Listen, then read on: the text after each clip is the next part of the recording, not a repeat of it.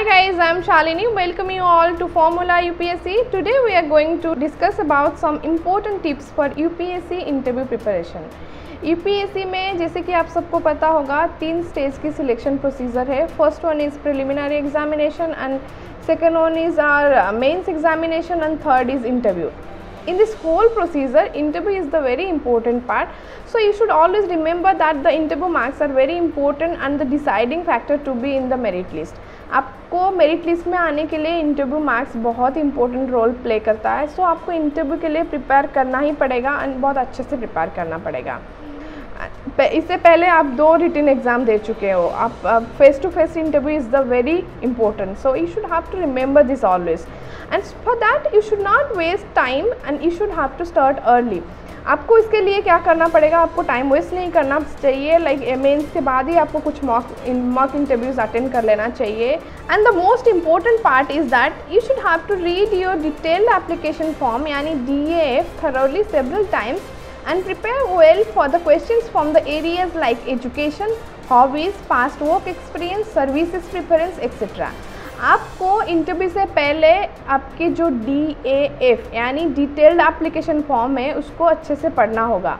उसमें लाइक आपके जो एजुकेशनल बैकग्राउंड है उसके ऊपर भी आपको क्वेश्चंस आ सकते हैं. लाइक आप मेडिकल बैकग्राउंड से हो या फिर इंजीनियरिंग बैकग्राउंड से हो या आप नॉर्मल ग्रेजुएशन बैकग्राउंड से हो BSc या फिर BA, लाइक उससे भी आपको क्वेश्चन पूछे जा सकते हैं. एंड योर हॉबीज़, आपके हॉबीज़ क्या हैं उसके ऊपर भी they can ask you any questions. And your past work experience, like आप पहले कहाँ जॉब करते थे या आप ये जॉब क्यों छोड़ना चाहते हो या आप सिविल सर्विस क्यों ज्वाइन करना चाहते हो. ये क्वेश्चन भी, ये सारे जो बेसिक्स क्वेश्चंस है आपको पहले प्रिपेयर करना पड़ेगा. And B update with current affair and social issues. Do not stop reading newspapers. आपको current affairs and social issues जो भी है लास्ट 2 या 3 मंथ्स के अंदर जो भी current affair and social issues है उसके ऊपर सारे के ऊपर आपको अपडेट होना पड़ेगा. इसके लिए आपको न्यूज़पेपर रीडिंग बंद नहीं करना चाहिए. आपको इकोनॉमिक सर्वे एंड योजना मैगज़ीन जैसे भी आप प्रिपेयर कर रहे थे, कुछ पर्टिकुलर पहले न्यूज़पेपर पढ़ते थे, लेकिन इसके लिए आपको 2-3 न्यूज़पेपर पढ़ना होगा. Regional as well as national newspaper सारे आपको पढ़ के जितने भी सोशल इशूज़ है, करंट सोशल इशू, उसके ऊपर आपको प्रिपेयर रहना पड़ेगा.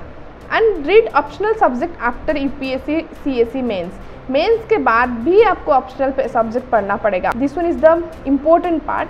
You need to read your optional subject after UPSC CSE mains.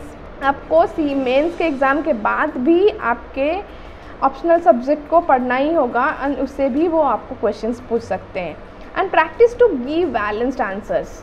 आपको पूरे जो इंटरव्यू के प्रोसीजर है उसमें आपको बैलेंस्ड आंसर देना होगा. लाइक किसी भी क्वेश्चन के क्लंजी आंसर नहीं देना चाहिए. आपको लाइक लॉन्ग आंसर नहीं देना चाहिए. पॉइंट टू पॉइंट आंसर होना चाहिए एंड आपका आंसर क्लियर होना चाहिए. And attend for that you need to attend mock interviews. आपको इसके लिए क्या करना पड़ेगा, मॉक इंटरव्यूज़ अटेंड कर सकते हो आप. डिफरेंट कोचिंग सेंटर्स में मेंस के बाद मॉक इंटरव्यूज़ का जो प्रोसीजर है वो स्टार्ट हो जाता है. आप वहाँ पे जाके अटेंड कर सकते हो. इवन अगर आप कॉन्फिडेंट हो आप मेंस में सिलेक्ट हो जाओगे, आपके मेंस का एग्ज़ाम अच्छा हुआ है, आप तुरंत ही आपको मॉक इंटरव्यूज़ अटेंड कर लेना चाहिए. अगर ना भी हो आपको करना चाहिए इंटरव्यू के लिए प्रिपेयर. एंड अगर आपके पास कोचिंग सेंटर अवेलेबल नहीं है, आप अपने घर में जो भी एजुकेटेड पर्सन्स हैं उनके साथ डिस्कस कर सकते हो, अपने फ्रेंड्स के साथ डिस्कस कर सकते हो, डिफरेंट वीडियोस देख सकते हो. स्पेशली जो टॉपर्स है वो देते हैं जो इंटरव्यू के टिप्स, उनके जो ओन एक्सपीरियंस रहते हैं, आप वो वीडियोस देख सकते हो. उससे भी आप मोटिवेट हो सकते हो एंड उससे भी आपको डिफरेंट टिप्स भी मिल सकता है. Work on your body posture, personal appearance and body language. ये जो पार्ट है this one is also an important part. आपके बॉडी पोस्चर एंड आप कैसे इंटरव्यू के टाइम आपको इंटरव्यू के साथ आई टू आई कॉन्टैक्ट रख के बात करना चाहिए. एंड आपके लैंग्वेज, बॉडी लैंग्वेज है वो डिसेंट होना चाहिए. ये सब के ऊपर आपको ध्यान देना होगा. And be serious about the process and questions. Give respect to the board members who take your personality test. During your personality test you should have to always remember this. Interview के procedure उसमें आपके जो board members हैं उनको आपको respect देना चाहिए. Like smile करके बात करना चाहिए एंड उनके क्वेश्चन को आपको रिस्पेक्ट करके ही आंसर करना चाहिए. जहाँ पे अगर कुछ क्रॉस क्वेश्चन वगैरह आता है वहाँ पे आपको सोच समझ के ही आंसर देना चाहिए.